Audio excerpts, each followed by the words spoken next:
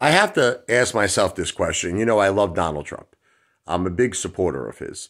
But I can't understand one thing. So recently, the judge now said that he's allowed.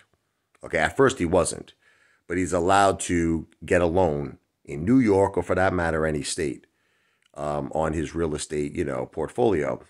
Now he has plenty of properties. I mean, and again, this is just a poster bond. He already offered up to 100 million.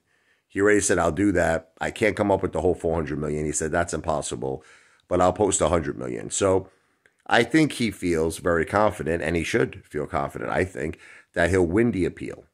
Okay. So if he gets a temporary loan just to put up the 455 million, hopefully, if all things go well, he'll win, he'll win the appeal, and then he could take that $450 million, whatever it is, pay back the bank who lent him the money, and that's it. No harm, no foul. But yet, there's a delay. There is a delay. And I'm wondering why there is a delay. I don't understand it. Is it that, I mean, there could only be two reasons. Now, I'm going to say it's alleged. Okay, I'm going to say it's alleged. But there could only be two reasons why a bank wouldn't want to lend him money. One is he doesn't have the equity, right, to satisfy, a loan, a collateralized loan. I don't know.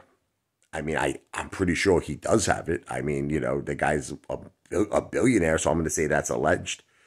Or no bank wants to deal with him. I mean, because maybe they're afraid. They're like, look, will this guy pay us? Will he stiff us? I mean, what's your opinion? Like, why isn't he running right now, getting a $455 million loan? He's got the conviction. He's got the confidence that he'll win the appeal, and then he could just take that and pay back the bank, and done deal, right? What's your opinion on that? This video is not financial advice. I'm not a financial planner. This video is for entertainment purposes only.